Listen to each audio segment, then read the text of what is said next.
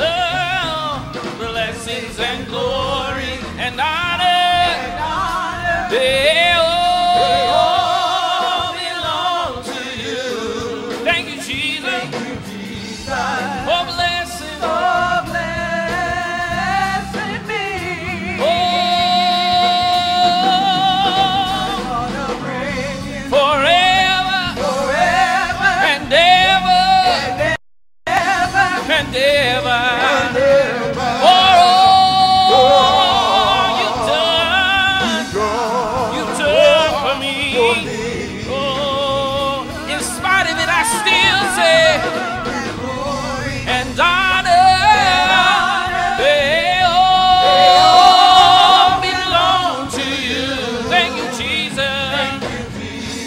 for blessing, for blessing me. Oh,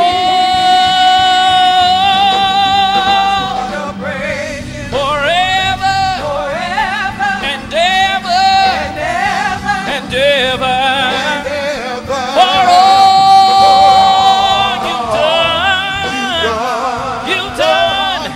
you've done for me. Oh, blessing and honor, they all belong to you. Thank you, Jesus, for blessing, me. Oh, I love you. Just wanna, hey, blessings and glory and honor, they all belong to you. Blessings and glory and honor, they all, blessings and glory, they all,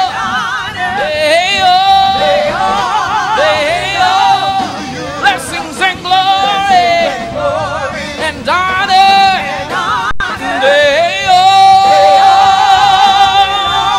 Thank you, Jesus, for blessing,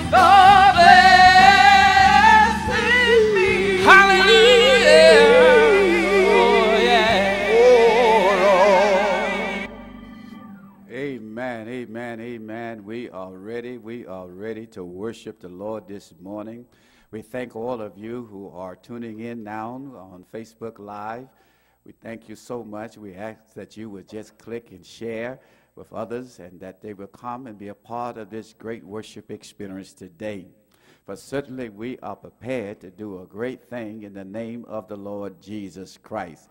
For this is the day that the Lord has made, and we shall rejoice, and we're going to be glad in it. Hallelujah. So are you ready? Are you ready to worship the Lord this morning? At this time, we're getting ready to go into this worship experience, and the Reverend Edwina Davis will come and give us our call to worship and also our prayer and scripture, followed by the participation of Reverend George Sims, who will do our offertory as well as our intercessory prayer. We are happy in the Lord. Amen, amen, and amen. Come on, let's worship the Lord this morning.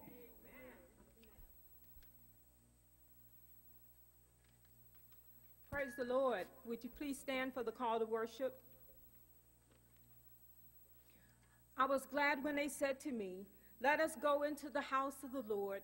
Our feet have been standing within your gates, O Jerusalem."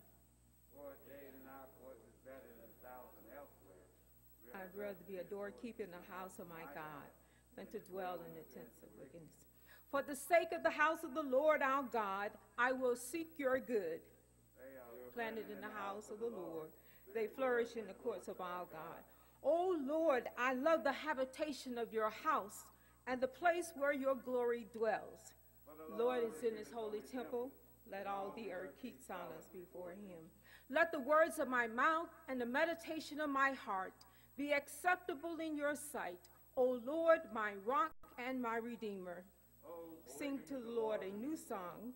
He has done marvelous things. Make a joyful noise to the Lord. all the earth sing praise. Let us make a joyful noise as we sing this great hymn of the church. I have a message from the Lord. I have a message from the Lord. Hallelujah. The message unto you I'll give. 'Tis recorded in his word. Hallelujah. It is only that you look and live. Look and live, oh sinner, live. Look to Jesus now and live. 'Tis recorded in his word. Hallelujah. It is only that you look and live. Without further lining. Message from the Lord. Hallelujah. The message unto you I'll give. 'Tis recorded in his word. Hallelujah.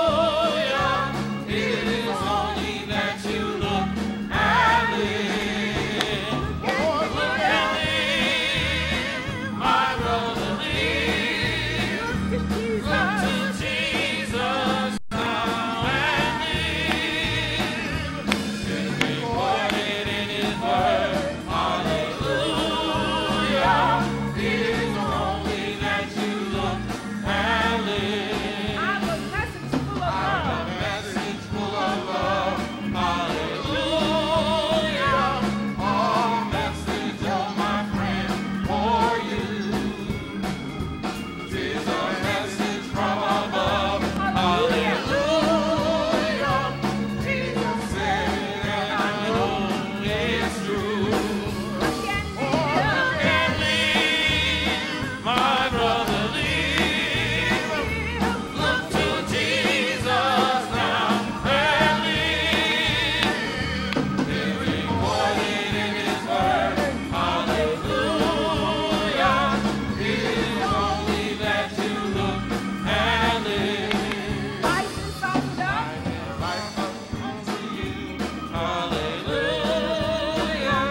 Eternal life the soul shall have. If you only look. Only look to him. Hallelujah. Look to Jesus who alone can save. Look and live, my brother, live. Look to Look Jesus. to Jesus now and live. Recorded in his word. Hallelujah. It is only that you look and live. I will tell you how I I came. will tell you how I came. Hallelujah. Hallelujah. To Jesus we made me whole. Was believing on his name. Hallelujah. I trusted and he saved my soul. Oh, look and live, my brother, live. Look to Jesus now and live. Recorded in his word. Hallelujah. It is only that you look and live. Look and live, my brother, live. Look to Jesus now and live. It's recorded in his word. Hallelujah. It is only that you look and live. My brother, live. Look to Jesus now and live. It's recorded in his word. Hallelujah. It is only that you look and live. Hallelujah. Hallelujah. Look to Jesus. It is only that you look to Jesus and live. Father, we enter your place of worship this day. We come, God, thanking you. For you are our Father and you watch over us each and every day, hour and minute as your loving children. And oh God, for that we are so thankful. God, you brought us from one week to another. Sometimes, God, we were careless and going about our own way and didn't even acknowledge you. But, God, because of your mercy, you kept us, God. And for that, we say thank you. God, we thank you for those who have assembled in this house of worship today and those who are listening by various means. We ask, God, that you would bless and touch them and that they would be blessed through this service. Father God, we just ask that the praises would be lifted up. And God, we know that the blessings will come down, and we claim them in the name of Jesus, Lord. We thank you. So God, let every word that's said, every prayer, the preached word, the scripture, God, the music, and all those, Lord, who will participate in this service, we ask, God, that you would anoint us, that you would fill us with your spirit. Let us put aside self and let it all be in glorifying you. Oh, Father, be glorified in this service today. We love you, Lord. We magnify your name. We praise you, God, for you alone are worthy. And if we had 10,000 tongues, Father, we just couldn't thank you enough. But we praise and glorify you in this service, Lord. This is our prayer in the name of Jesus. Amen. Thank you, Lord. Thank you. Thank you, Lord. Yes, yes, yes. Thank you, Lord. Thank you, Lord. Thank you.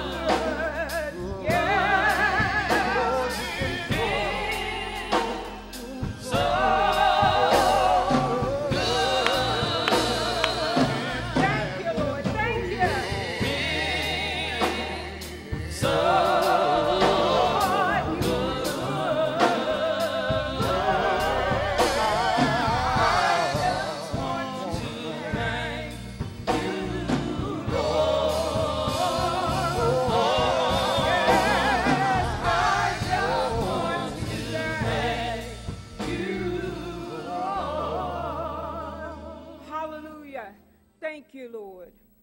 Those who are able, would you please stand for the reading of the scripture?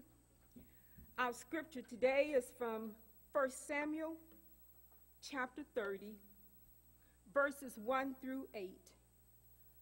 Again, that's 1 Samuel chapter 30, beginning at verse 1. 3 days later, and I'm reading from the New Living Translation. 3 days later, when David and his men arrived home at their town of Ziklag, they found that the Amalekites had made a raid into Negev and Ziklag. They had cursed Ziklag and burned it to the ground. They had carried off the women and children and everyone else, but without killing anyone. When David and his men saw the ruins and realized what had happened to their families, they wept until they could not weep anymore. David's two wives, Ahinoam from Jezreel and Abigail, the widow of Nabal from Carmel, were among those captured. David was now in great danger because all his men were very bitter about losing their sons and daughters, and they began to talk of stoning him. But David found strength in the Lord his God. Then he said to Abiathar, the priest, "Bring me the ephod." So Abiathar brought it. Then David asked the Lord, "Should I chase after this band of raiders? Will I catch them? And the Lord told him, yes, go after them. You will surely recover everything that was taken from you. The word of God for the people of God, from all that dwells. Scripture. From all that dwells below the sky, let thy Creator's praise arise. Let thy Redeemer's name be sung through every land by every tongue. And he said to them, you shall love the Lord your God with all of your heart, your soul, and all your mind. This is the first and great commandment. The second is like unto it. You shall love your neighbors as yourself. On these two commandments depend all the law and the prophets. And to the Son and to Holy Ghost, as it was in the beginning, is now and ever shall be, world without end. Amen. Amen.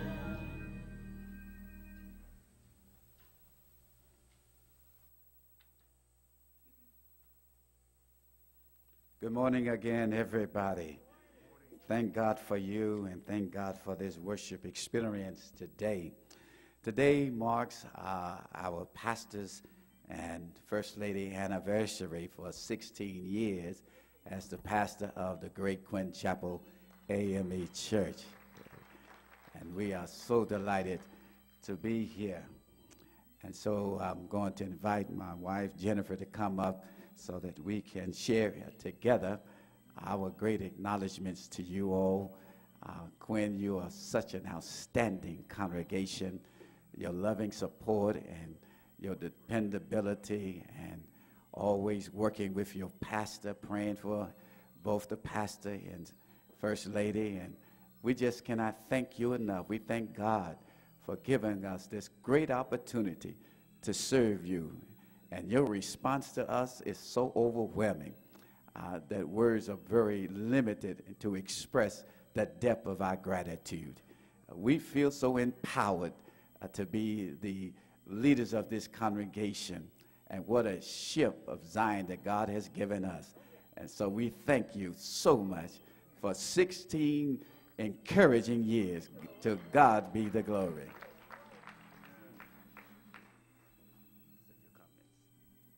I would just like to take this time to thank the officers and all of the members, the ministerial staff that is so dedicated, the musicians, the ushers at the door, and all of the heads of the committees that work so hard here at Quinn. And the only thing I can say this morning, if it had not been for the Lord on our side, where would we be? Amen. Thank you, and I love you from the bottom of my heart. Amen. Amen. Amen.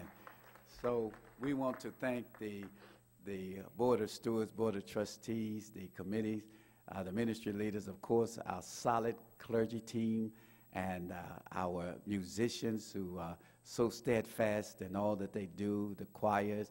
And we want to thank our young people.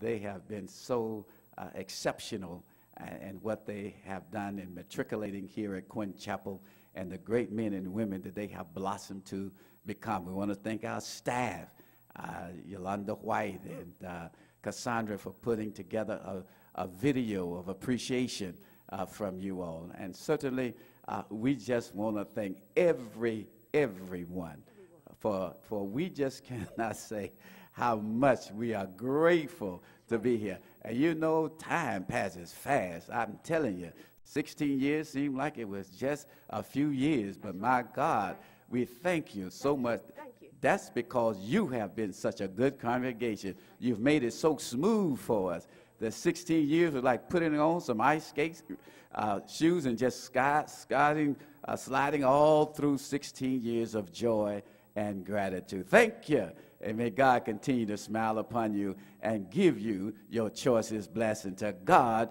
be the glory. Amen.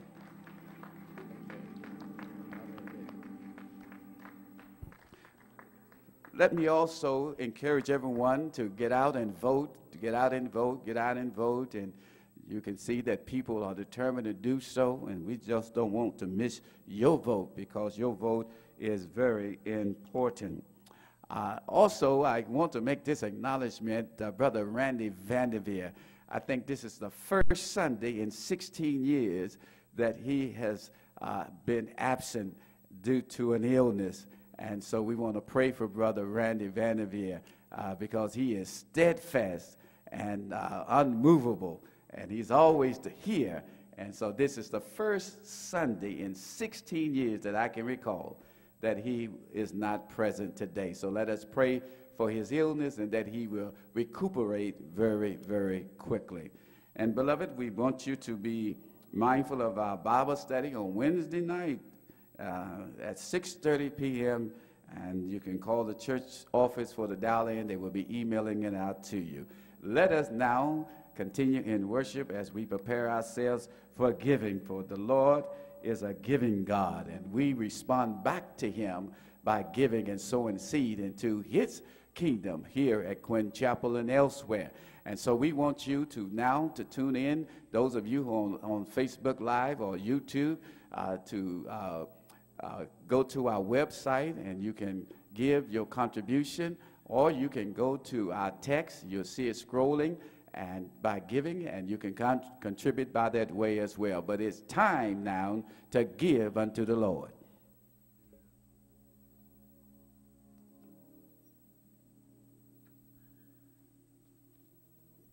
Honor the Lord with your substance and with the first fruit of all your increase. Will a man rob God? Yet you have robbed me. But you say, wherein have we robbed you? In tithes and offerings.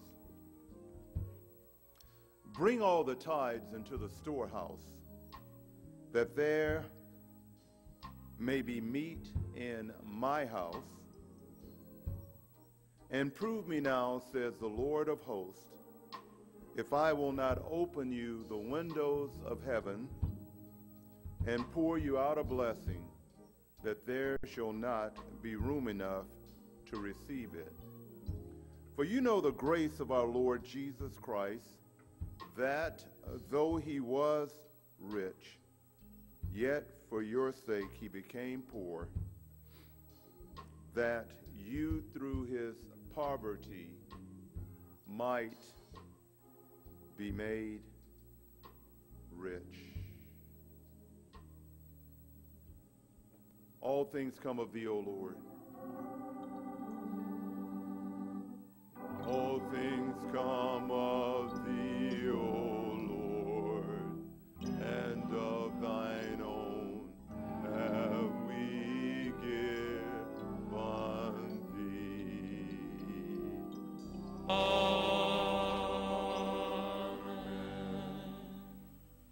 Amen. It's time now for intercessory prayer. And what's in my heart is just to speak a word of encouragement to your hearts. There was a time when David was so discouraged he couldn't find encouragement in anyone or anything. But the Bible said he encouraged himself in the Lord. He encouraged himself in the Lord. You know, one of the ways you encourage yourself in the Lord is by going to God's Word and seeing what he says about your situation is. You know, I know some of you have situations that you've been told are hopeless, that there's no hope for you, but I've got good news for you. There's nothing too hard for God. And what he said he'll do, and what he's spoken he will bring to pass. But it's gonna be according to your faith and your words of confession. Even as we sung the song, it says, "'Twas believing in his holy name."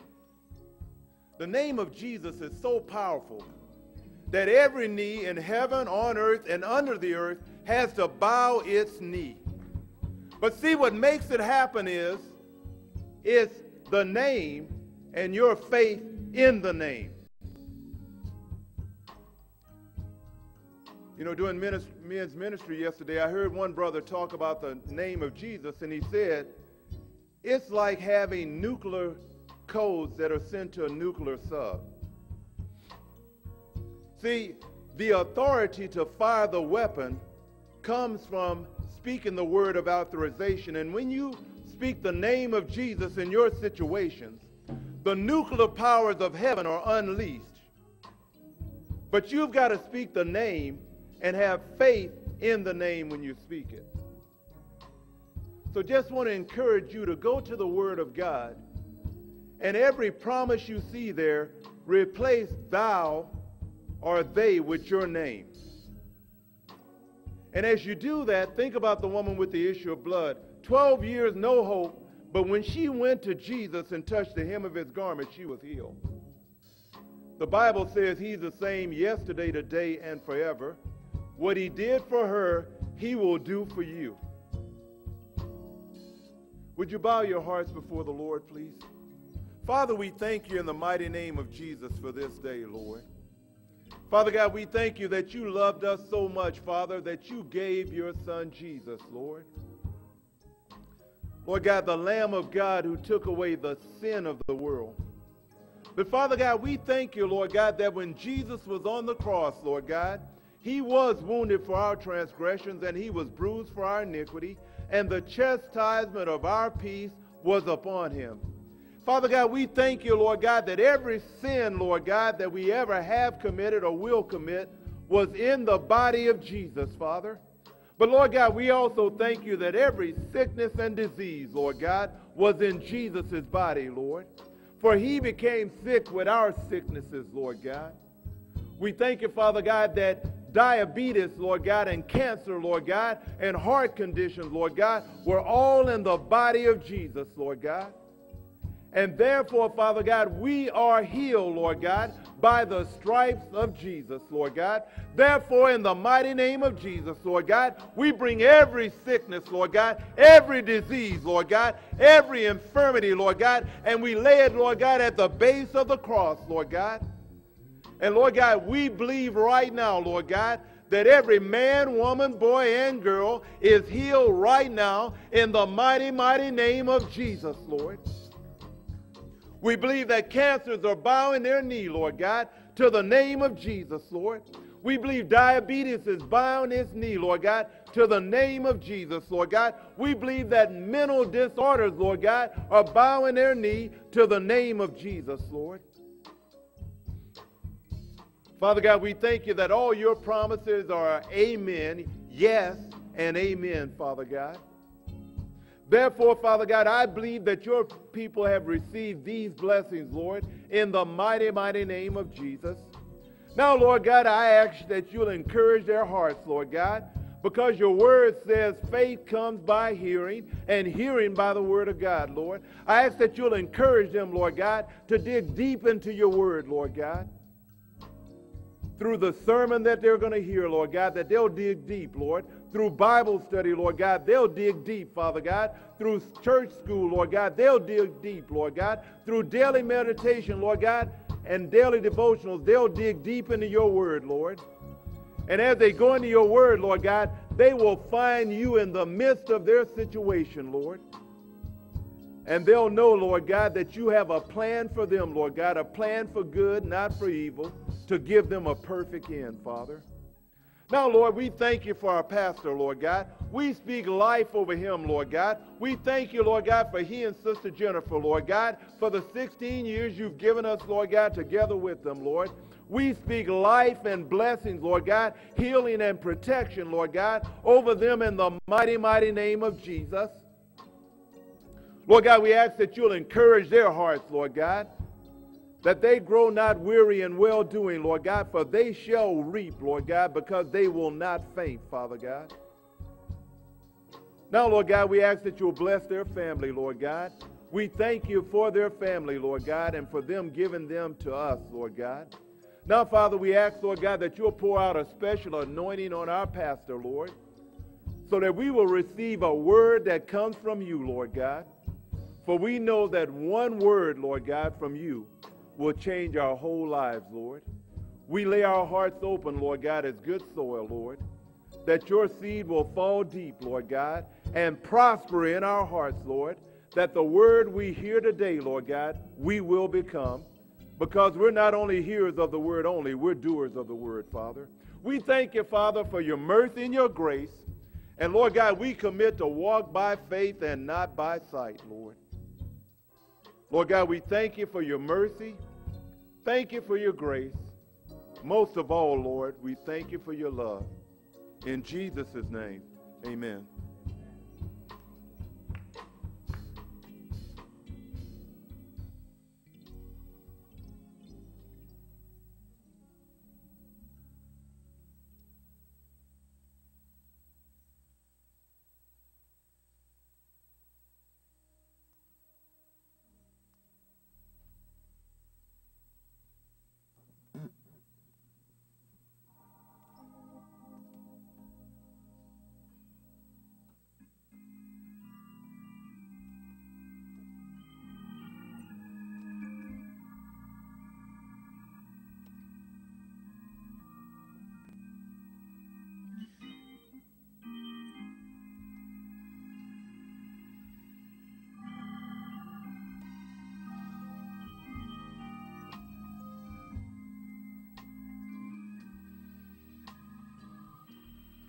From the very beginning, Lord, you created me to worship you. From the very beginning, oh Lord, you created me to worship you. Do you believe that this morning? That you're just not here by happenstance, but he created you special. Something about your worship is different from mine, but we all worship him. Help me sing the song. From the very beginning, Lord, you created me to worship you. From the very beginning, Lord, you created me to worship. How do you worship him? By saying hallelujah. Hallelujah. Lord, I love you. Lord, I love you. Hallelujah is the highest praise. Hallelujah. Lord, I praise you. Lord, I praise you. Hallelujah. I adore you. I adore you. Lord, you created me to worship you. Lord, you created me to worship you. I'll try to. From the very beginning. Hallelujah. Oh, Lord, you created me to worship you. Lord, from the very beginning, Lord, you created me to worship you. Hallelujah. Hallelujah. Lord, I love you. Lord, I love you. Do you love him this morning? Yeah. Hallelujah. Lord, I praise you. Lord, I praise And I you. praise your holy name. Hallelujah. Hallelujah, Lord. I adore you.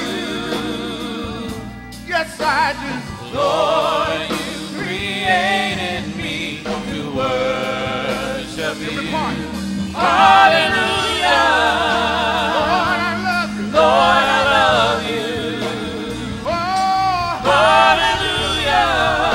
Lord, I praise you. Lord, I praise you. I praise your holy, righteous name. Hallelujah. Lord, I adore you. Oh, Lord, you created me to worship yes, you did. you. Hallelujah. Hallelujah. Come on, somebody. Lord, I love you. Do you love him this morning? Hallelujah. Wave your holy hands. Lord, I praise you. Hallelujah. Hallelujah. Yes, I adore you. I adore you. Oh, Lord. Lord, you created me to worship you. Lord, you created me to worship you. Come on, musicians.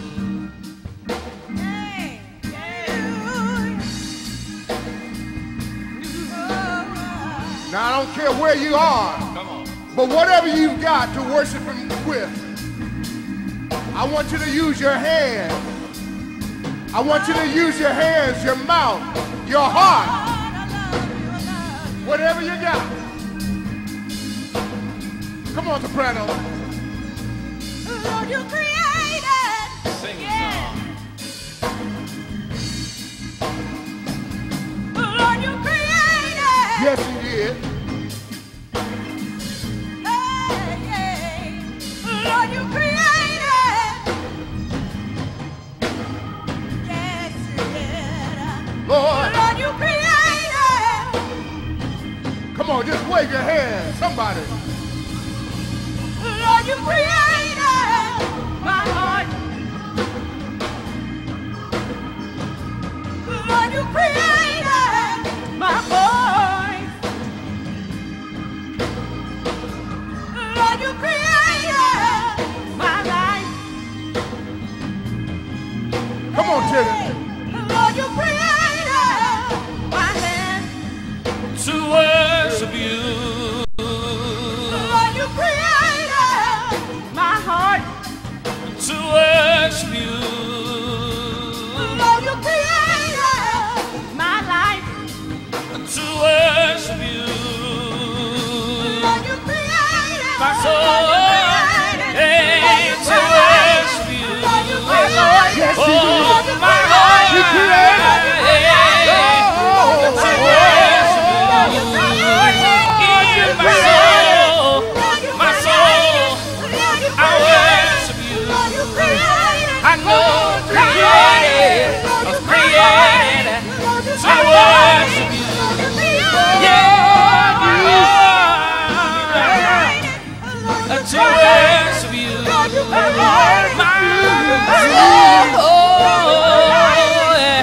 to worship you.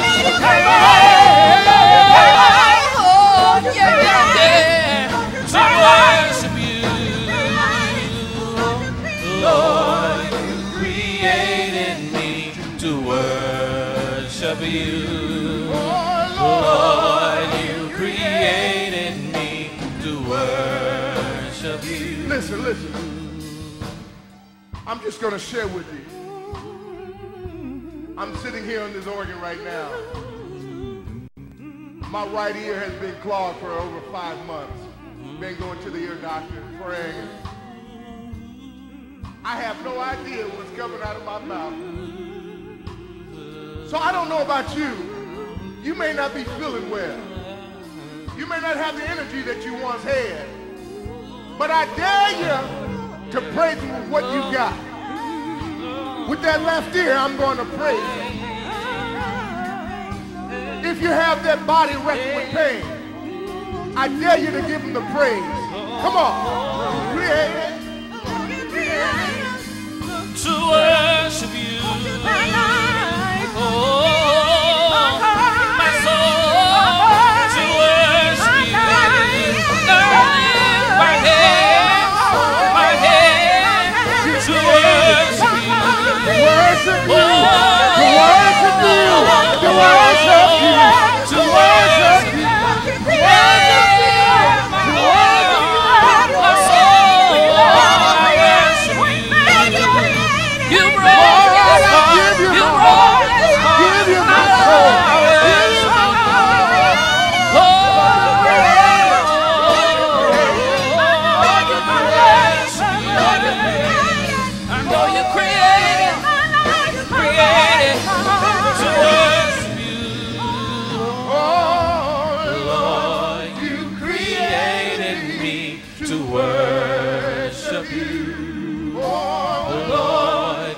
created me to worship you.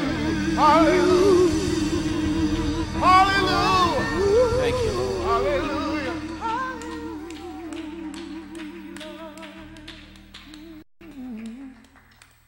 Praise the Lord. Thank you. Thank you so much, praise team, reminding us that the Lord has created us to worship him. That is a part of our main existence, is to worship him. And I thank God because he has been so bountifully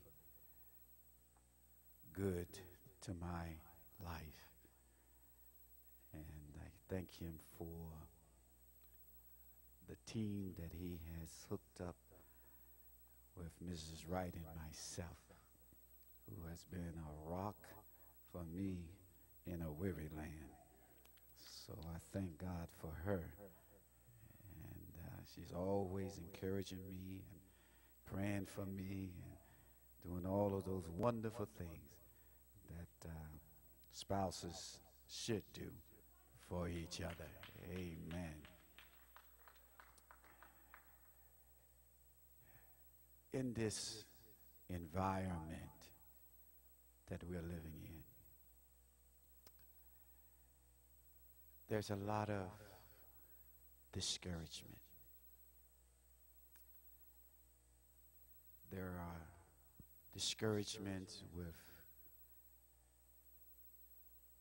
the pandemic of the coronavirus that has affected us in so many ways. There is the discouragement of the injustices that we see in this country, especially with black and brown people. There is the discouragement of the operation that we see that is coming from our governmental officials. And there's a sweeping discouragement that we see that is going around throughout the world. And so today I want to address this fever, this disease called discouragement. From 1 Samuel chapter 30. I'm going to read verses 3, 4, and 6.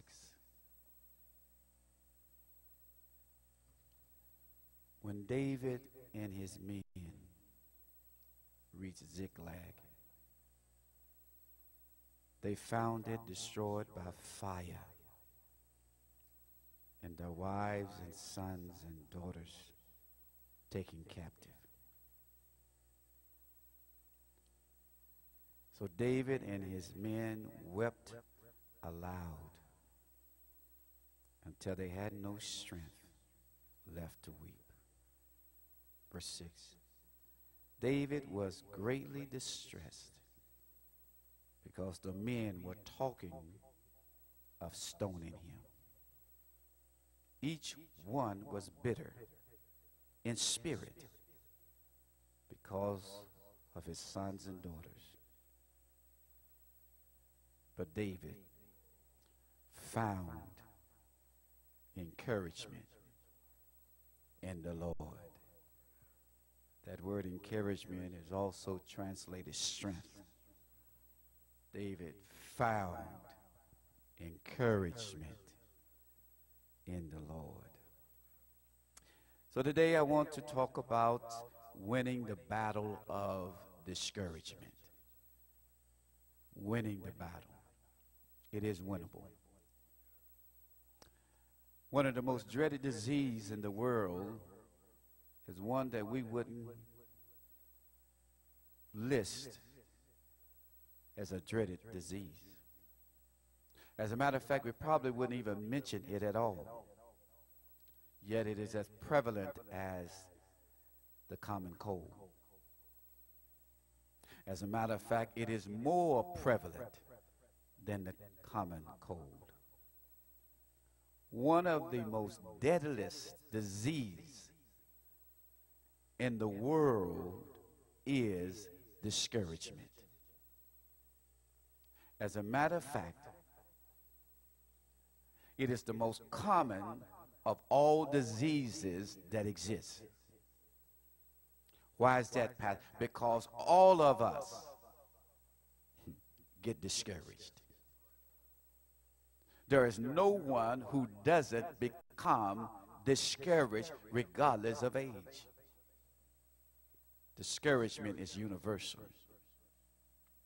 Discouragement is a potent disease because of its recurring nature. You see, we can become discouraged a number of times throughout the day, a week, a month. It's not just a one-time thing and we become immune from it. Furthermore, discouragement is highly contagious. Other people can become discouraged because you are discouraged. Our discouragement can have a reciprocal effect upon us and upon others. There are several reasons why we become discouraged. One reason is becoming fatigued. We simply work ourselves to exhaustion. We just become plain worn out, physically, mentally, and emotionally drained. And fatigue is a major cause of discouragement. It usually happens right about the midpoint mark, when we are only halfway to getting something done. And we are so burnt out, and we start saying to ourselves, shall I keep going on? I don't know if I can continue, but the project has to be done. Another reason why we become discouraged is because of frustration. We become frustrated when there is so much rubbish in our lives that waste our time, consume our energy, and keep us from becoming all we can become. Also, failure.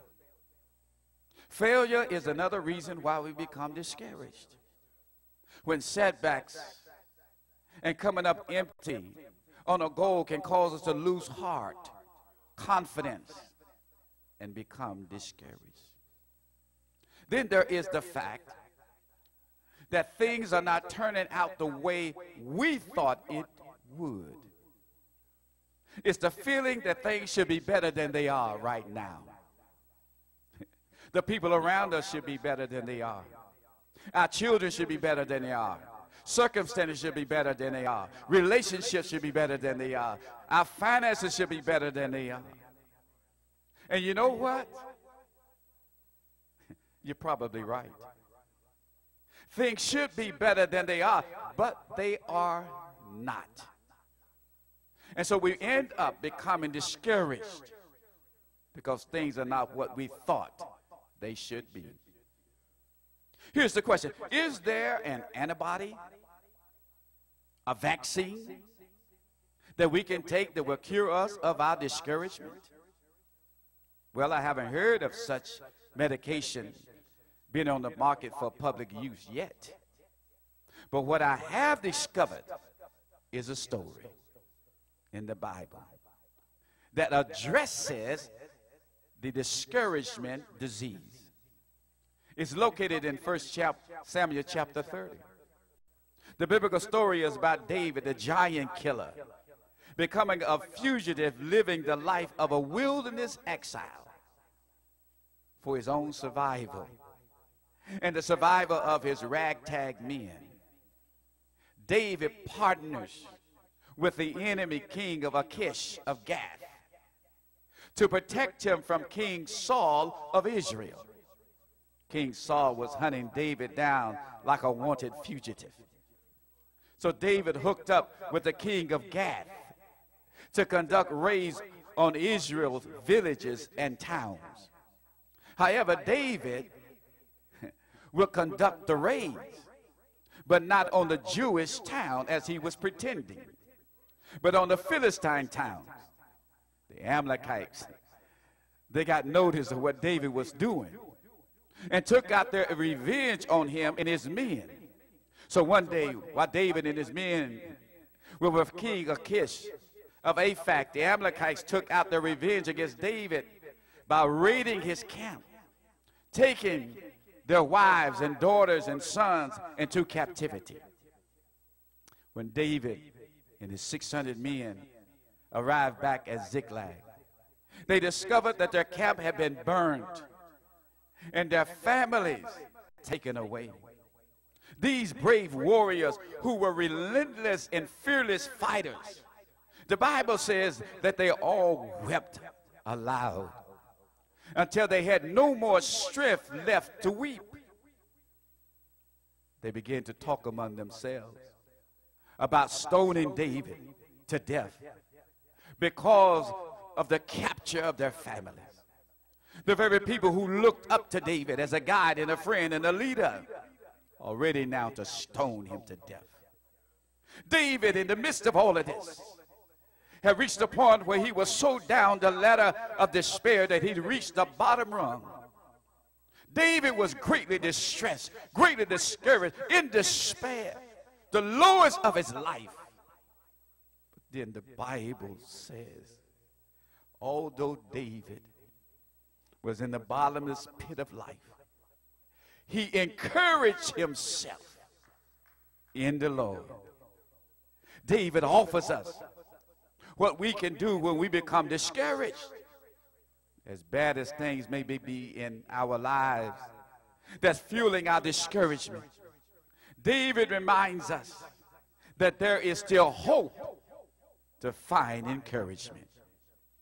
However, if we're going to overcome our disappointment, then there are three things that are required of us to find encouragement in the Lord.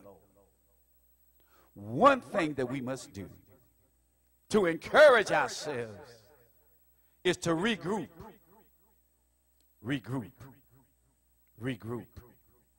David had just won a string of spectacular military victories. But when he returned from the battle and found his camp destroyed by the Amalekites and his family taken away captive, he was heartsick. It was at this point that David had to regroup to determine his next move. In order to regroup about his next move, it predicated upon the fact how he talked to himself. David needed to talk to himself in the right way in order to do the right thing, to find encouragement in the Lord. One of the greatest lessons that we can ever learn is how do we talk to ourselves in the midst of a crisis. What we say to other people is important, but what we say to ourselves is far more important. It's good to learn how to speak in public, but it's better to learn how to talk to ourselves. You recall the woman with the issue of blood who touched Jesus' garment and she was made whole. Her healing was predicated on the fact of how she talked to herself, because the Bible says that she said to herself, if I may touch the hem of his clothes, I shall be made whole. Don't miss the fact that her blessing came by the fact that it says that for she said to herself. As a matter of fact, she could have talked herself out of her blessing. After she had suffered repeated disappointment, it would have been easy for her to tell herself there is no hope. She could have become bitter instead of better. Her better was realized due to the fact of how she talked to herself. My brothers and sisters, when life is going badly for us, how do we talk to ourselves? Do we develop self-pity and reach the point of enjoying our circumstances? In our regrouping, we have to learn how to talk to ourselves in the right way. Don't let the what-ifs torment us when we are refocusing. What if I get hurt or become ill? What if the company downsizes and I lose my job? What if people don't like or accept me? What if I can't find someone to love me? What if I end up alone? The Bible calls this imagination. We are imagining the worst case scenario. Paul says, cast it down. For if we don't, we'll live in dread concerning these things that haven't happened yet and may not ever happen to us. If we don't think God can turn our situation around, he probably won't turn it around. We have to learn how to talk and to look for the best in every situation. Don't you know there's some good in every situation? No matter what we are going through. Oh, myself, my brothers and sisters, we got to regroup and keep the right attitude. And we can find something good about our situation. This is what we must do. That when we are in our predicament of feeling discouraged, we must fill our minds with some God thoughts. God thoughts will fill our minds with faith, hope, and victory. God thoughts will build us up and encourage us. They will give us the strength to keep on keeping on. So if we're going to win the battle of discouragement, then we must regroup by keeping our minds on God's thoughts. And when you put your mind on God's thoughts, then you can speak to yourself what God is speaking, and what God is speaking to you will help you to lift up your countenance and be able to rise and raise yourself up beyond the despair and discouragement, because God's word will not allow you to stay down. God's word will not allow you to have a self-pity party. God's word will not allow you to feel discouraged, because there's so much life in God's word. There's so much hope in God's word. There's so much victory in God's word. So the next time you feel like you cannot rise above your discouragement, open the Bible and look and listen to the word of God, because there's encouragement in the word of God. That's what David did. David said, I got to regroup myself. I'm so down, I don't want to stay down anymore. I'm discouraged, but I don't want to discourage anymore. So I got to talk to my mind. I got to say some good positive thing to my mind. I cannot allow myself to live like this in discouragement, because discouragement is a thief and a robber. It robs me of the joy of living today. It robs me of the peace that I should have within myself. It robs me of the victory that I should be walking in, because Jesus Christ did not give us defeat, but Jesus Christ gave us victory, because at the name of Jesus, every knee shall bow and every tongue shall confess that he is Lord. So my brothers and sisters, you got to learn how to regroup and talk to yourself in the right way and put some God thoughts in your mind. Another thing we must do to win the battle of discouragement, not only do we have to regroup, we have to refocus. We have to refocus. We have to refocus. When David and his men arrived back to their camp and discovered that the Amalekites destroyed it, captured the wives and the children, they dropped to the ground and wept loudly and openly. And the Bible says, until they couldn't weep anymore.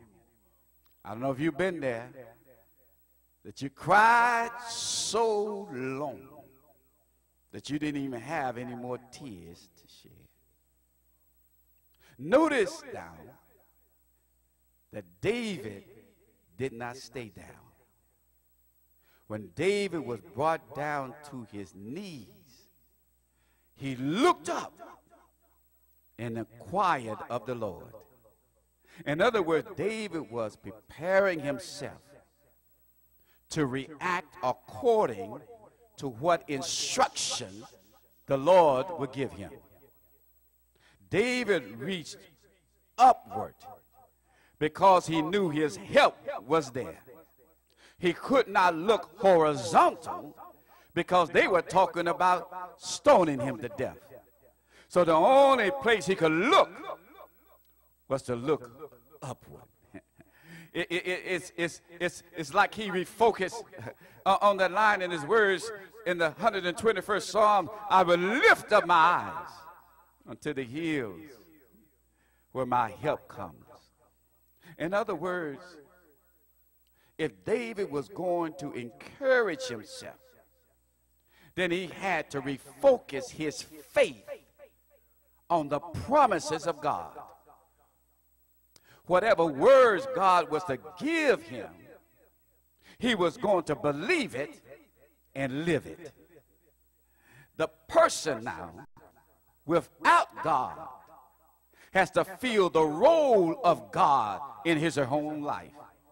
Let me say that one more time.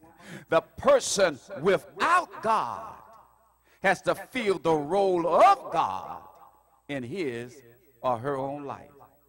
Now, that may be okay in good times, but what about malignant cells, faulty heartbeats, layoff at work, home foreclosure, and phone calls that bring bad news in the wee hours of the morning? To whom do you turn then, my Lord, when our lives changes so abruptly? Where can we turn in such moment? Dark days calls for us to refocus ourselves and call upon the name of the Lord, because the Bible said the Lord is our light and our salvation. Whom shall we fear? Disappointment aren't a reason to run away. They are a reason to turn a different way. Did I hear you out there? I need to repeat that one more time.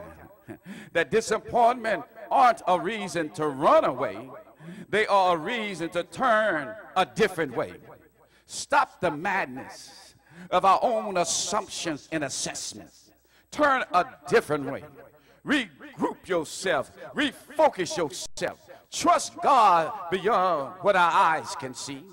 Allow his word to steady us and hold us together when circumstances are falling apart. Hold on to the fact what God says. This is what the Lord says to us. He said, now listen, your discouragement or your weeping may endure for a night, but your joy is coming in the morning. It's what he's trying to tell us, that if you want to be encouraged, look in the mirror today and declare to yourself that this too shall pass. Do I have a witness out there? Come on now. Don't leave me up here standing by myself. I know there's a few witnesses out there who can declare, I've been there, I've experienced it, I've seen the hand of God working in my life, and I've come by to tell you, those of you who may not be where I am right now, you may be in the field of discouragement, but I come by to tell you as a witness that this too shall pass. I was there before. You can tell them. Go on and testify. Say, I know what pastor's talking about. I was there. I mean, I was so down I didn't know I could get any further down. I was in a place that I'd never been before. I was in a place that I never thought I'd ever end up. I was so discouraged, so despondent, so despair that I didn't even know how to get up. But I come by to tell you the word is true, that weeping may endure for a night. I mean, I cried some tears. I shed some tears. I even got to the point that all I could do was open my mouth and words could not even come out. But I'm telling you, there is a resurrection day that God can raise you up even when you can't raise yourself up. Do I have a witness out there? And can you testify that this too shall pass? How many of you have gone through something and then you got out of that position and then you went through another something that was darker than the first one you went to, but God lifted you up and brought you right out of it? And how many times have you gone in and out of stuff,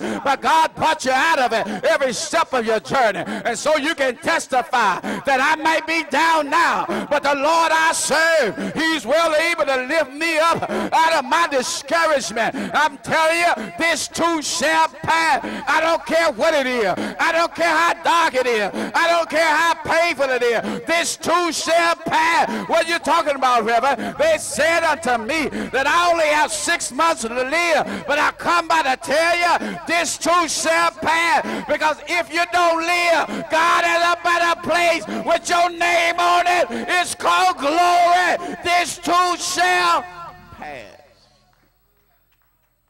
It will pass. It will pass. So refocus, refocus, refocus. And so my brothers and sisters, not only should we, hallelujah, regroup, learning how to talk to ourselves. Not only should we refocus our sights, but one last thing we must do to win this battle of discouragement is resolve to press on. Resolve to press on. Here it is in our lesson today. The Bible says that David inquired of the Lord, saying, shall I pursue this troop? That is the troop that had captivated his family. Shall I overtake them? And the Lord answered him, pursue, for you shall surely overtake them, and without fail recover all. Did you hear what I said? Press on.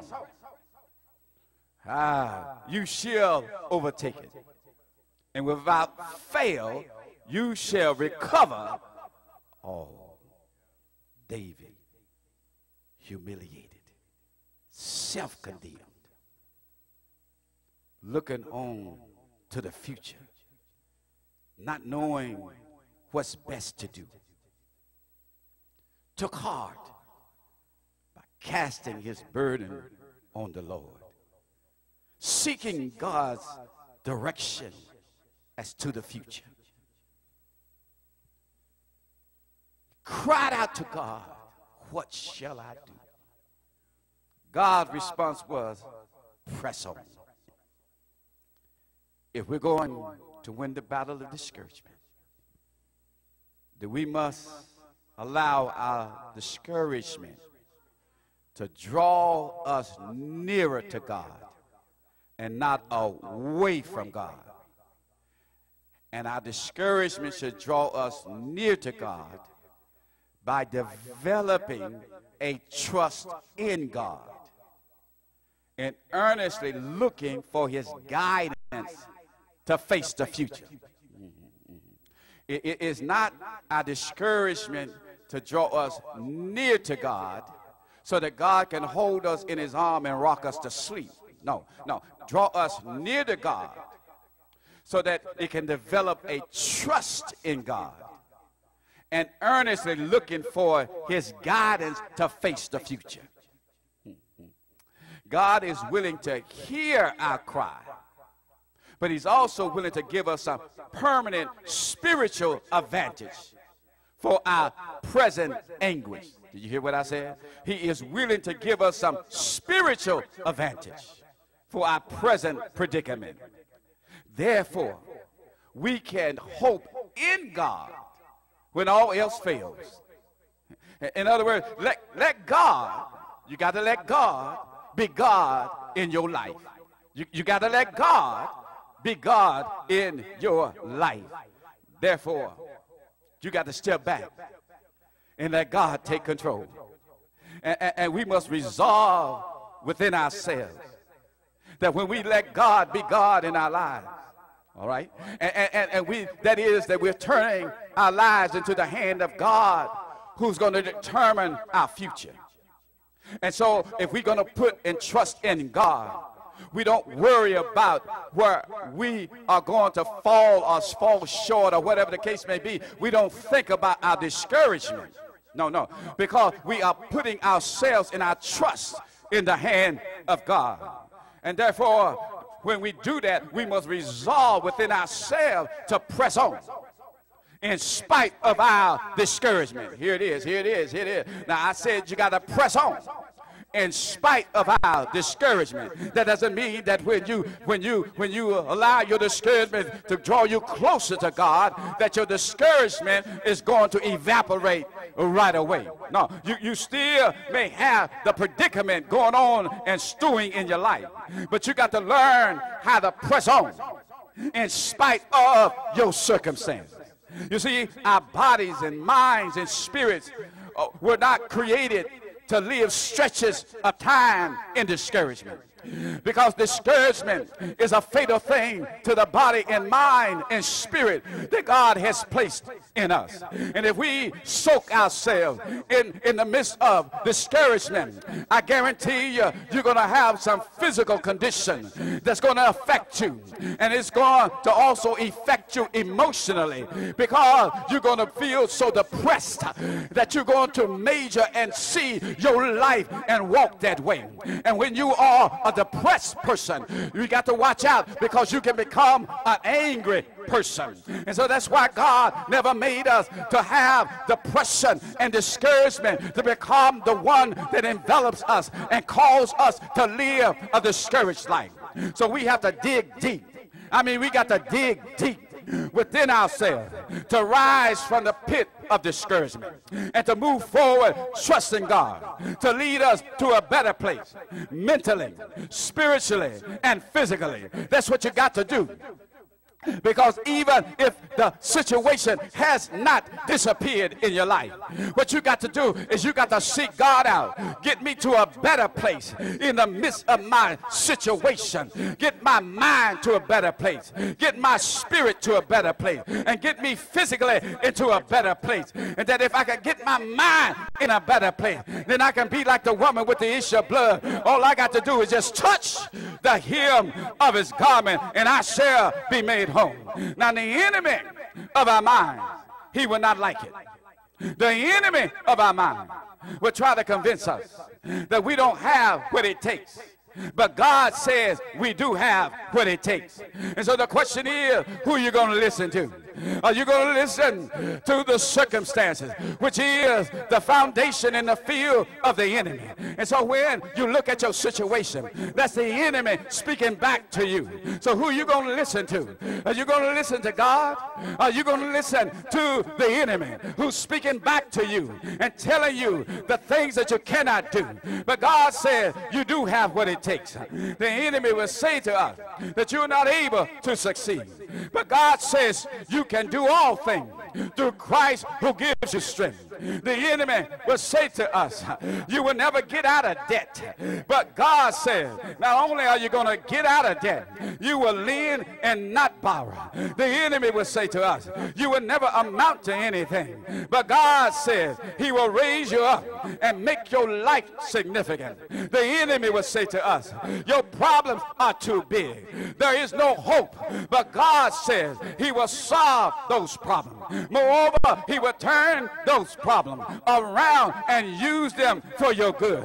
The enemy will say to us, it is impossible. But God says to us, with me all things are possible. The enemy will say to us, we are too exhausted to press on. But God says, wait on me and I shall renew your strength. The enemy will say to us, nobody loves me. But God says, I have loved you with an everlasting love. The enemy will say to us, you cannot go on. But God said, my grace is sufficient for you. The enemy will say to us, you don't know what to do. But God says, I direct you and order your step. The enemy will say to us, you cannot forgive yourself. But God says, you can, because I already have. The enemy will say to us, you cannot make ends meet. But God says to us, I will supply all of your needs. The enemy will say to us,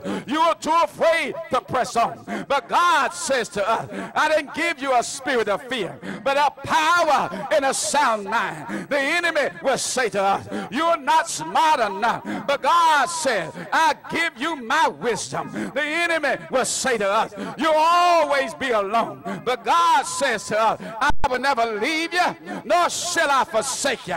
The enemy will say to us, it's not worth it. But God says to us, it will be. Just press on and keep your hand in my hand. So tell the enemy, I've been down too long.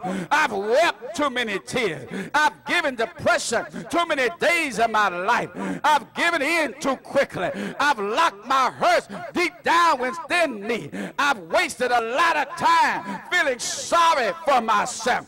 I've been fighting with myself and coming up empty. But today, tell the enemy, no more weeping, no more self-pity, no more getting down on myself. Right now, I'm going to rise. I'm pressing on the upward way. New heights I'm gaining every day. Still praying at our homeward bound. Lord, plant my feet on higher ground. I'm ready. Are you ready? I'm ready to press on to see what the end's going to be. I'm ready to press on to a better life and a better place. I'm ready to press on to a higher standard and a higher place. I need somebody who's ready to rise out of your stupor of discouragement. God is waiting for you. Pack up your bag and walk out of it. Walk out of it. It's time to move with confidence to higher dimension for yourself. The battle is not mine, but it is the Lord. It's time to pack your bags. Move out of discouragement with confidence. And the Bible said the Lord will make a way what? Somehow. Is there a witness out there? Is there a witness out there? So we can win the battle of discouragement. But we must regroup. We've got to learn how to talk to ourselves. Are you talking defeat or are you talking victory? We got to refocus. Got to refocus on the Word of God. Get some God thoughts in our mind. And are you ready? Do you have the resolve to press on? Because weeping may endure for a night. Get ready for your joy, because it's coming. It's coming in the morning. My brothers and sisters, I know we are going through some uncharted waters. We may not know how to navigate our emotions and our human spirit through this maze that we're in. But you don't have to try to figure it out. I sincerely believe that we have given the White House and Congress too much power in our minds. That we have come to the point that they are more like God than God himself.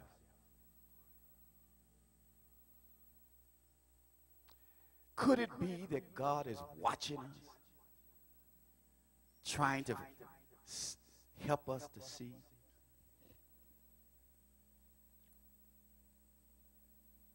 Who is your God?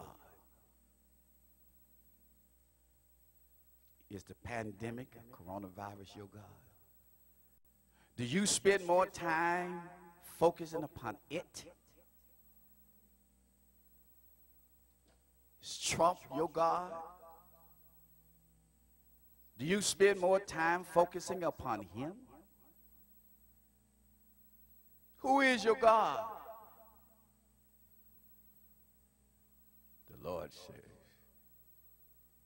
I am the Lord your God. Besides me, you should not have another. I am a jealous God.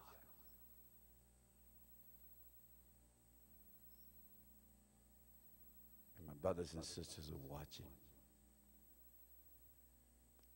If you have not accepted Christ as your Savior, here's a good time to do so. Just confess, Lord, I have lived my life without you in my heart, in my mind, and my thoughts. But today, God, I want you.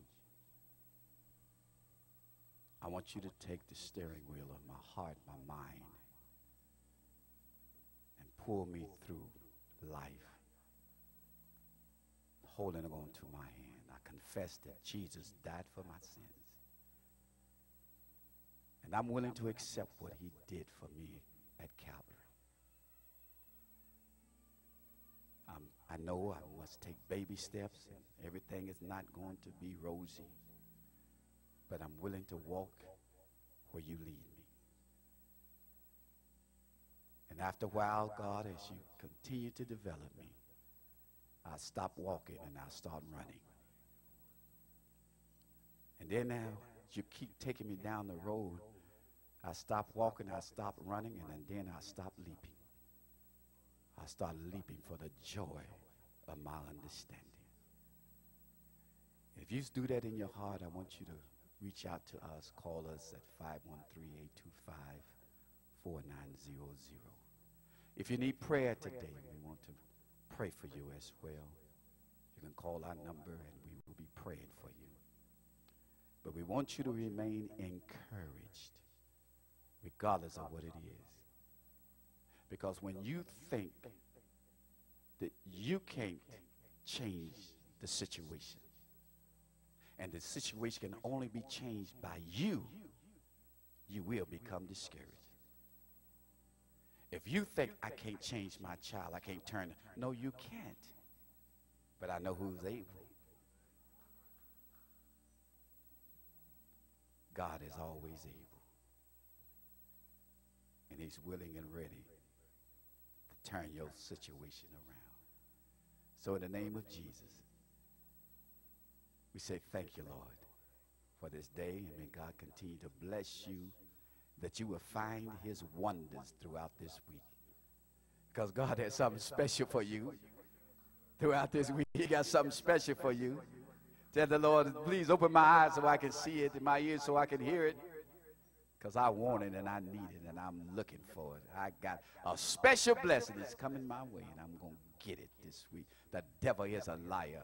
He's not going to keep me looking at things that's going to distract me and keep me from looking at what the Lord has for me. I'm going to open my eyes and see it. I'm looking. I'm like a periscope. I'm just moving around looking for my blessing. It's on the way.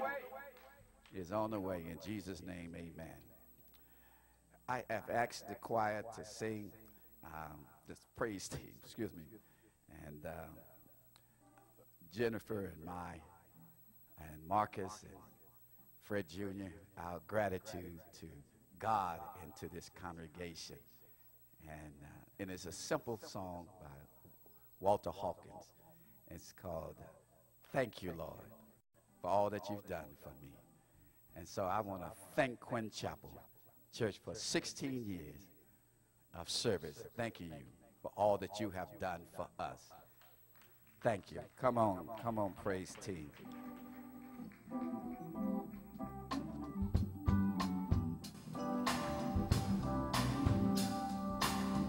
Tragedies are commonplace. All kinds of diseases. People are slipping away. The economy's down. People can't get enough pay. But as for me, all I can say is Thank you, Lord, for all you've done for me.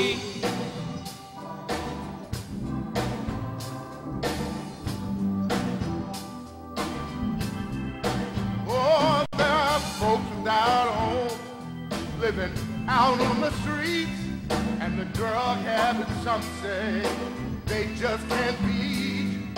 There's muggers and robbers one seems to be safe, but you've been my protection ever